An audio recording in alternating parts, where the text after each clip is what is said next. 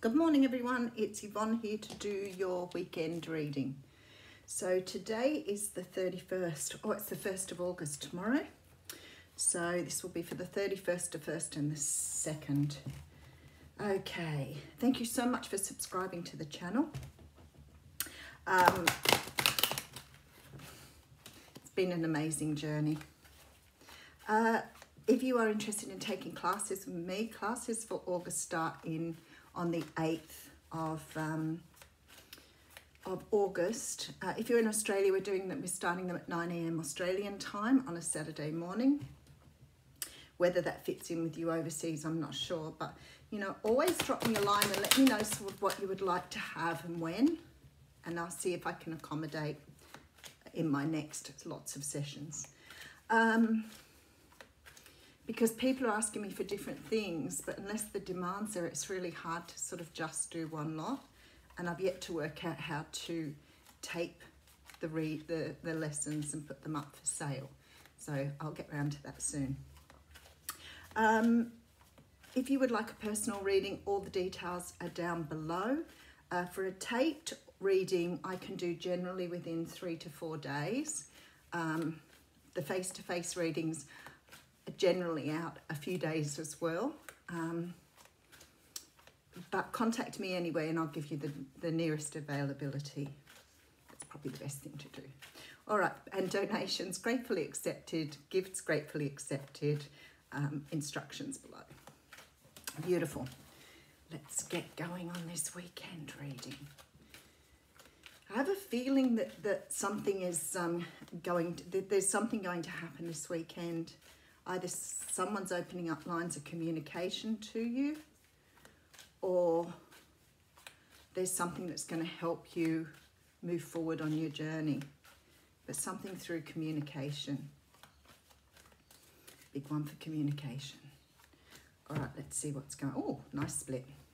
All right, so we have the Five of Wands. Now, the Five of Wands is a card that talks about conflict. Now, it can be conflict between more than one, like between people, but it can also be inner conflict. But whatever this is, it's that feeling of going backwards and forwards, trying to work out where you're up to. It's not big fighting with people. It's sort of like that bickering, small amount of conflict. It could be why you're waiting on some sort of apology or communication from someone. Let's just have a look. Oh yeah, there it is. So big communication. Ace of Swords is the new beginning. It's a new beginning to something, a new start. And the sword represents communication, but it also represents like clarity, seeing things clearly, having precision, really knowing the direction you're going in. And I feel like some sort of communication is coming in this weekend that's going to help you see the direction you're moving in. But it's going to give you a much better idea of how you want to move forward. Beautiful. I love the Ace of Swords. Okay, so we have the Seven of Swords. So for some of you, you've been waiting patiently for this communication. It could have taken a while to come in. You may have had some sort of bickering issues with someone that sort of held you back from doing this. You may have felt that it was them that needed to apologize here with that sword. But there's also this feeling here that you felt like contacting them, especially with the Seven of Pentacles.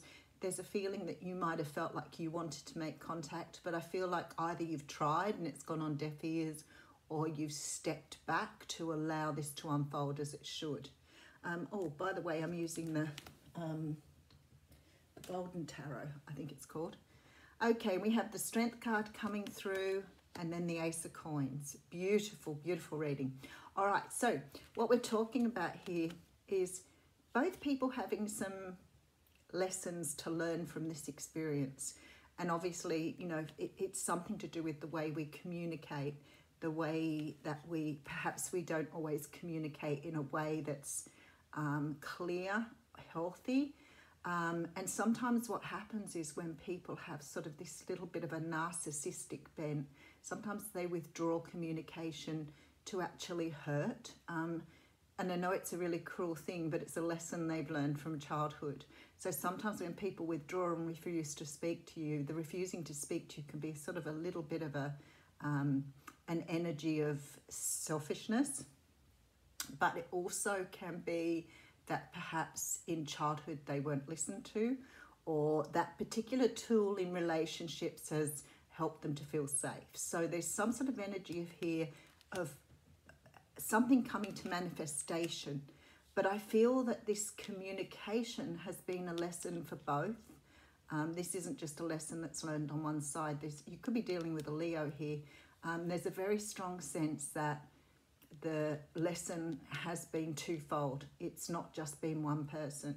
So although someone's withdrawn communication, perhaps the way you communicated previously may not have been recepted. Trying to think how to explain it. They may not have anticipated, listened, or accepted the way you spoke, but maybe that's the way you presented it too. So there's sort of an energy of both here, having issues and problems. But I do feel like somebody is about to make some sort of offer here. So whether this is romantic, a family situation, or whatever it is for you, the miscommunication is very, very evident in this sort of situation. But what I do feel is that somebody is realizing that perhaps not communicating or not really addressing the problem has left things very stale, very stagnant. And I do believe that they've had issues and problems. And like we always say, that's what karma's about. It's to teach you those things. So somebody's coming in with some sort of offer here of something long term. If it's romantic, then it may be a long-term relationship. But if this is family or friends, it may be just to put the relationship back into perspective. Let's say that. All right, let's see what else is going on. Rightio, so I have the Knight here with that coin. That was the Ace of Coins we just saw. So the Knight is a very slow-moving Knight. So for some of you, this altercation, this bickering, whatever happened between you and someone else, I feel like probably happened quite a long time ago. And you had someone here who very much stood in that masculine energy of ego and sort of held on to things. And that's why it's taken a long time for them to come around. But I feel that there's been some sort of, I feel that they've wore this burden. So whatever happened here, it's like they've taken that to heart and they've really tried to understand maybe their own inadequacies in regard to communication, but perhaps understanding now because of their own stuff where you come from there. I feel like this person may have taken their time because they were dealing with their own pain in the meantime. So, all right, let's see where this is going. Oh, okie dokie. All right. So we have the Hermit card coming through. Now, this could apply to you or both. But there has been some healing going on here.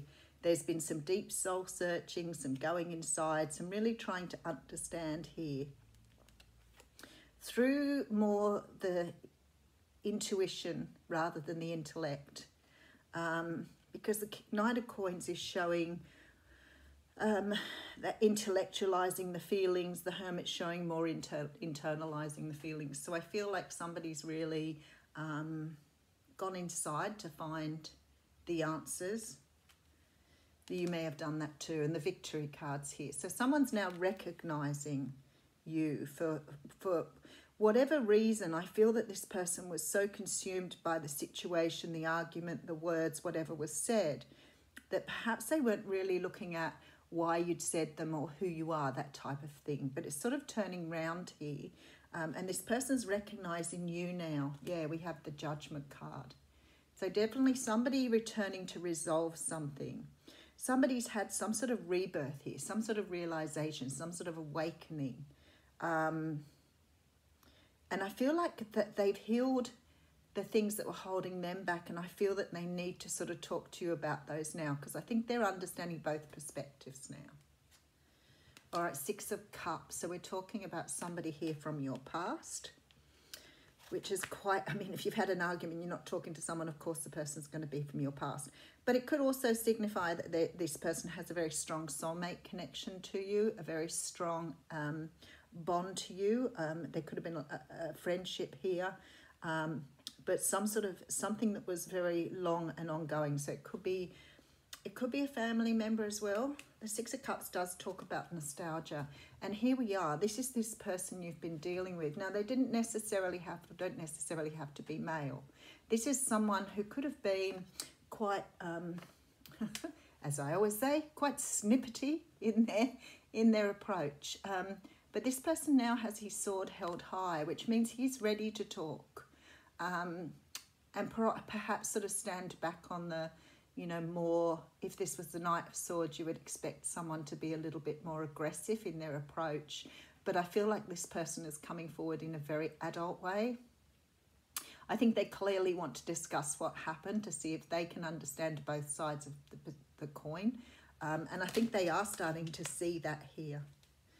All right, and we have the Hierophant. Beautiful. So I feel like it's somebody who wants stability back in their life. Perhaps this has created some sort of discomfort for them along the way, as it may have done for you too.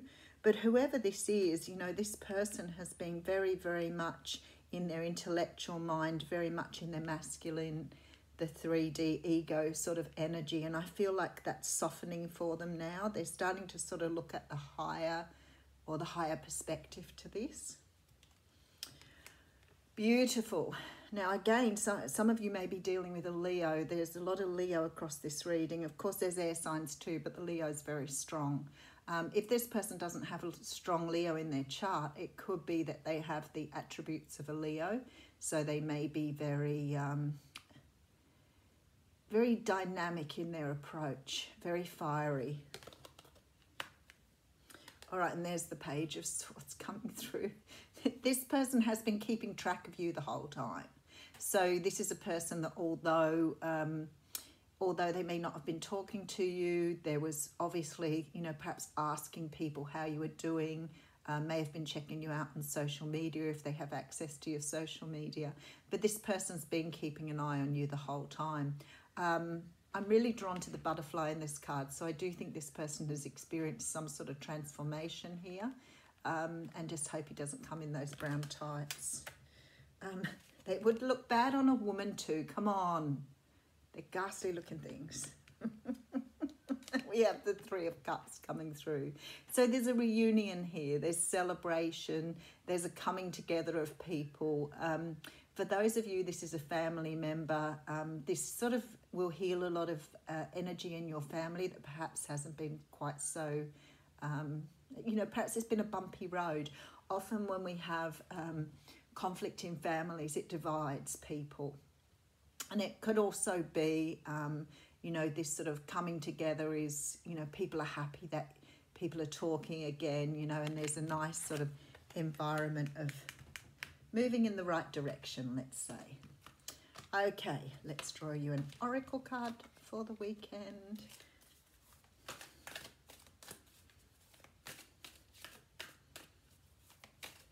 Oh. Now I would like to read all of them, but I think there's only two. Yeah, I'll read both. Okay. Well, that sounds pretty much what I said. We have the tribe here, so I feel like this person is something to do with, as I said, your family or some sort of close bond you have. It could be a close friend, but there's some sort of energy here of this person being part of your journey.